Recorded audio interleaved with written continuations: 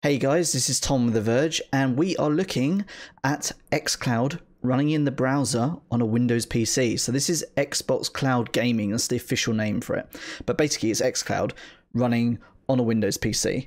So now this is in beta at the moment, so you will need an invite to get to it. It's available at xbox.com/play. You'll also need Xbox Game Pass Ultimate as well, but Microsoft will need to invite you. So we don't know exactly when it's going to roll out broadly just yet, but I'm going to give you sort of a really brief overview and quick look at just how it works. So much like Stadia, you get like a launch panel for all your different games. You can jump back in on the games that we've got here that I've obviously recently been playing.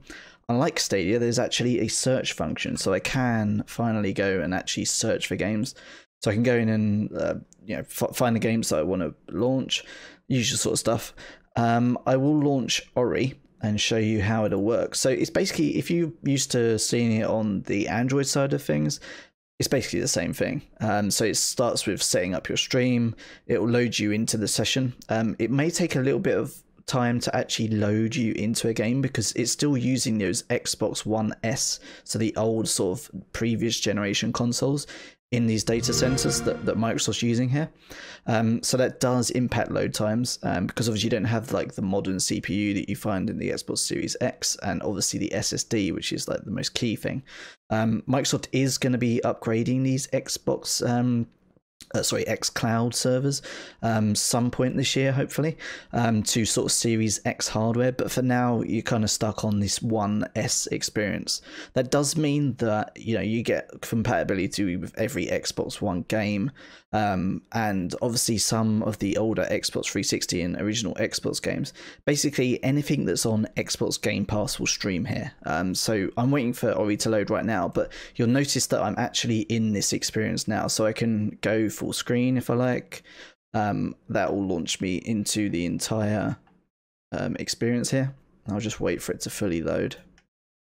Now I can actually use the Xbox button on my controller, and what that'll do is it basically gives you a really basic dashboard here. So I can start a party, I can look at invitations, achievements, or just like go in and sort of chat to friends and stuff. So all the sort of stuff you kind of expect from an Xbox running in the cloud, I guess. So now we are loading into Ori now. So you notice that did take some time to actually load up because of these older sort of 1S servers. So we'll go in. At the moment, the stream is limited to 720p. Now Microsoft is going to update that to 1080p at some point. They're testing that at the moment, but streaming at the moment is 720p, much like it is on Android. Now, I want to talk about the sort of latency.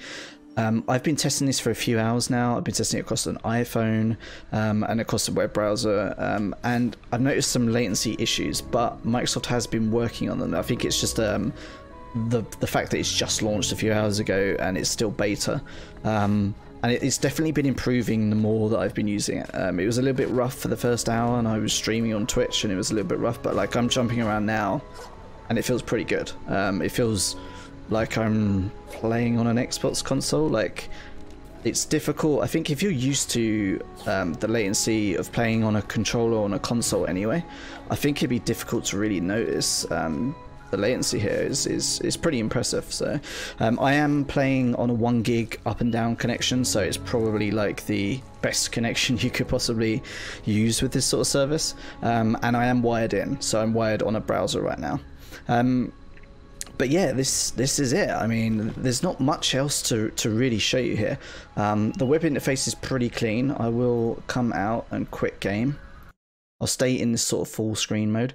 You can see I can actually navigate around with the controller and launch games. So I could go into, let's see, Sea of Thieves, and that would obviously launch the game. I'll go back though. But yeah, it's a really clean interface.